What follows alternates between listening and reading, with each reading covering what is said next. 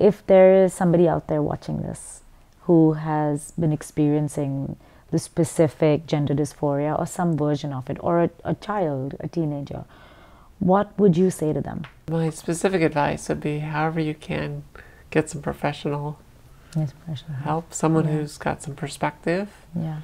It's complex. Gender is complex. Yeah. I don't know that I could have gotten through it without having some wise. Yeah, I agree. And if you can't afford that, you know, if there's any way to find someone who's in a similar position or who has been, who's walked that journey. I've now talked with a number of trans women who have gone through the journey to see patterns that are similar. And I would have so appreciated being connected to folks like that when I was younger. Yeah. And I don't think you can get that. I don't think it's the internet that solves the problem here. There are some great resources out there, but it's